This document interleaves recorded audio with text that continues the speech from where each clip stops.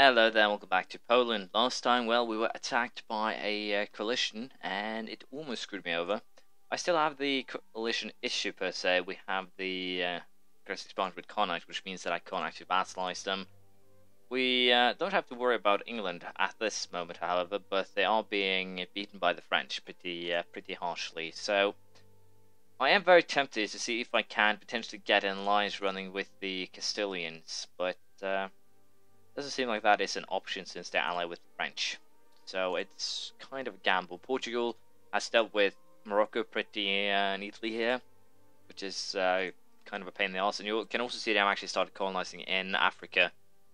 A way to counter this is potentially going off the Mamluks, taking the provinces in this area right here, and just building a fleet / colonization setup from here, going down, taking the western coast of Africa, all of the islands, things like that. It could be a potential way to solve that, but I don't think I can afford that if I want to have any chances of taking control over Europe. It's still a little bit too weird, and we also need to deal with the Muscovites that are being a nuisance, but for now they are fine. So I think the plan is as usual. We'll just allow manpower to reinforce. We'll wait for Connacht to leave the coalition, then we'll attack Connacht. We'll try and get Riga and the Teutonic Order annexed. I kind of made a big blunder here, but we'll see if I can't fix it, more or less. We'll see how it goes. Military attack 7 has been reached, the Limber. With that, we get military attacks by 0.25, infantry fire by 0.10, artillery fire by a whole point, and we can now start, well, using artillery, large cars, bronze mortar, and hoofknees. Austria is at level 7, France is at level 7, but as you can see, overall, we are among the top. And England at level 5 should potentially crumble once I actually end up attacking them. Also the fact that the Hanseats left the coalition makes that I'm very tempted to go after Hamburg and Lauenburg, but I think I'll just stay quiet for now. I'm improving relations with Connacht in an attempt to have them decide to leave the coalition, but I'll have to see if it works. I don't really need to improve my relations with Scotland anymore. Riga has top relations, so I don't have to worry about that either. I just need to get people to leave the coalition so I can then start fabricating claims and otherwise just be my duty self again, more or less. That is at least the plan. But if it will work is another story entirely. The fact that the Teutonic Order there actually already has full on the ideas puts me in a kind of awkward position. The other thing I could do is probably just send a gift, which I think does not bring it brings them almost up to the level where they need to be. So that is good. I'm going to take a chance here. I'm going to already fabricate a claim on one of their provinces, because I do need that claim unless I want to sacrifice more stability, which I really don't. So we are going to fabricate a claim there. We're probably also, as I said, going to fabricate claims on the Hanse's provinces. These ones, they are definitely going to be useful. Ignore heresy. I can crack down heresy or ignore it. In this case, I guess we'll sacrifice those 30 diplomatic power to crack down on it. Again, I don't really want to take anything else here. I don't really need it. Having a lot of mercenaries could be useful, but for the time being, we'll just leave things as they are. I just wanted that adaptability to make coring a little bit cheaper. Well, this sucks. I lost my casus belli on England and got a new one on Cornwall. It means I need to refabricate my claim, which is hilarious. But it doesn't matter. I can probably do that with ease, to be perfectly honest. And also, as you can see, there's two new, countries to some degree that I can use to, border England. Or England itself being injured through France is a positive thing.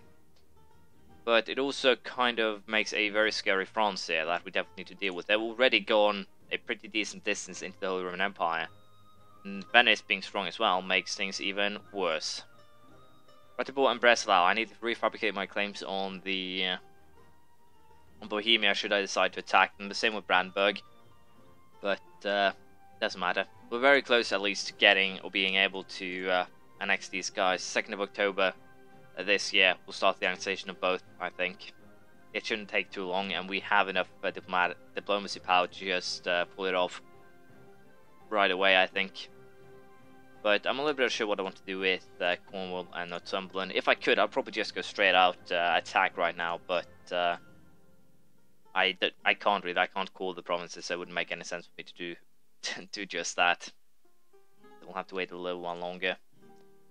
We could go for basic financial instruments here, which would give an increase in trade range, which won't actually give an increase in colonial range, which is what is needed to do coring. The trade efficiency and trade range isn't that important, and I do view getting these two annexed a bit higher than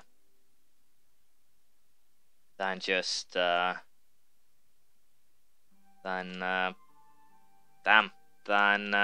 stuck. I'm stuck on my tongue.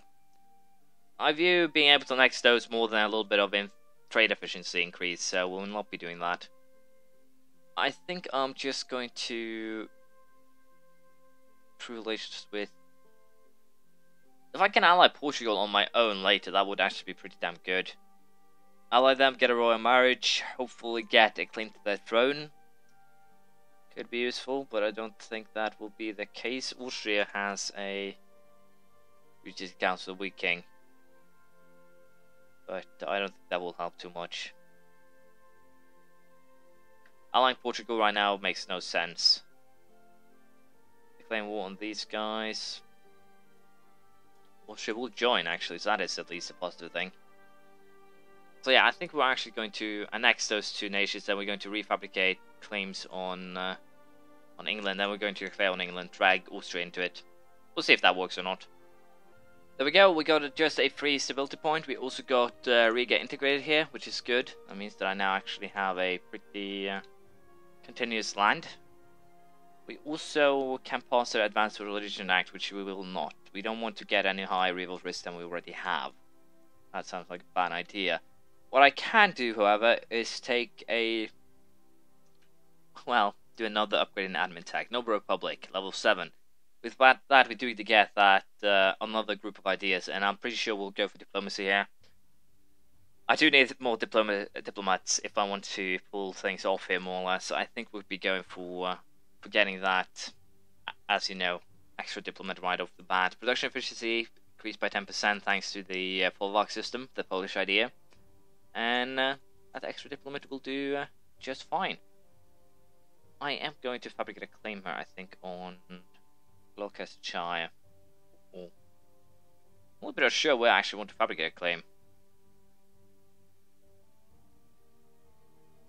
We'll just fabricate a claim and then we'll figure it out down the line.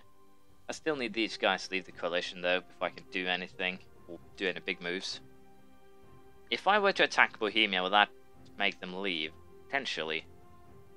And I also want to get the claims that I need on the Hansa to actually, well, go through here and start coring some of my provinces. I think that's fine. We're going after Lauenburg and this one here. Now, Magdeburg is actually on a conquering spree here, so going after them as well is probably not the worst of ideas. And I'm pretty sure they actually left the coalition. Yeah, they did. They also don't have the strongest of allies. So potentially here, I could make a lot of things work. We'll see how it goes. Well, this is kind of bad. Castile has got the Iberian wedding. I'm a little bit unsure if that will make the breakthrough alliance with France. If they had, that would have been pretty damn wonderful. But if not, we are definitely in a troublesome position here with France just, well, stomping on more or less everyone. But we'll see how it plays out. If I can stop them, that would be wonderful. I think it might be time here to go for a war against England, even though we haven't gotten Connacht just yet. It could potentially make Connacht, well, calm down to some degree. I'm just going to go for, I think, the Scottish provinces, these two, and potentially here we'll take... I honestly don't know if we'll take anything else. It's kind of why I wanted Connacht to be vassalized before that. What we might do instead here is go for Portugal. Take some of the Portuguese provinces and move from there. Again, I'm a little bit unsure on the details of if we can actually pull that off without, well, getting into trouble due to the distance of course, which is not actually something I considered to be, or did consider to be too much of an issue when I started this game. Potentially here, I'm a little bit unsure. I have to decide on the details. But we'll see. I think it's time for war here. I just haven't decided on whom. We can go after Magdeburg. I have claims on Stade and Lüneburg, which means I'll probably just take those two. it should allow me to call this one, and thus we can actually start moving westward, which is definitely good. Colonize still don't like me, but I'm pretty sure that if I conquer land in this territory here, they might leave the coalition, so that's definitely good. A positive note here. We also have some claims on Bohemia here, so potentially attacking them also is a good idea, but I don't know how good idea since they're allied with Savoy and Brunswick. But I think what we'll first do here is just declare war on Magdeburg, and then if we have the opportunity, we'll probably go straight for Bohemia afterwards. I would presume that to be fine. We'll not be calling in Austria. I kind of want them strong, and having them lose, well, soldiers would not be that bad since they're Holy Roman Emperor, but I kind of want to, as I said, keep them strong. It will make things a lot easier for me in the future, and potentially vassalizing Geldre. Geldre is also a potential plan, but I don't know. They basically have publicly claims on everything around them, and a little bit more, so it's kind of a... They kind of have a hilarious situation going over there. But for now, we'll just siege what we can here. And as I said, I'll be going for Stade and Lauenburg. Don't really need too much else, I think. And if I can, I will attack Bohemia. I'm pretty sure about that. So, with that said, let's see how this turns out. I think we're actually just going to go ahead here, declare war on Bohemia. It shouldn't be an issue. We're already fabricating claims. Taking as many provinces as I'm planning to is potentially a very, very bad idea. So, on second thought, we're going to wait until we are as close to the end here as possible, and basically declare war on the day before we make peace, something along those lines. Or Conrad might become a target before that if they are, well, kind more or less. We'll see what we end up with here. Well, I might just be in trouble here. Austria is, well, needs aid in the war against Hungary, France, Brittany, Castile, and Aragon. That's a hilariously scary list. Brittany, France, Castile, Aragon, or Spain, and Hungary. That is a very weird list. I think we'll decline. Again, it's probably not the best idea, but we'll decline that. Thank you very much. I'm not interested in getting myself into a war that will screw me over to the potential of that badly. No sorry, we'll not be doing that. What we will be doing instead is most likely just fight... Are we at war with Holstein too? No, it's just Lithuania that got himself a military axis, which is fairly alright, I guess. We'll probably just fight Bohemia on our own. I think we are capable of doing that. Conquest against Bremen and Lüneburg. Now, why would you do that? Why would you do that? That's just mean. You messed up my wars, you dunce. Lüneburg, you are bound to be conquested. And Magdeburg, you're about to be just ignored. I think I'll just go for white peace here if I can. I can't because it's a douche. But I'll take out these two. It doesn't really matter. It's basically the exact same scenario with two, well, different states in this case. And we are going to do this. Allow our, well, we're going to send these guys into Altmark and just punish Magdeburg here. We're going to take as much money as I can from them. So the plan is the same, it's just more states, which I believe actually gives me a little bit more aggressive expansion by doing this, but we'll wait and see what we actually end up with here. Military Tech 8 has been reached, the pike and shot, and we're actually ahead of the French here. Military attacks by 0.25, combat width increased by a whole point, infantry fire by 0.25, cavalry shock by a whole point, and we get training fields, and we can also build a march, which is a little bit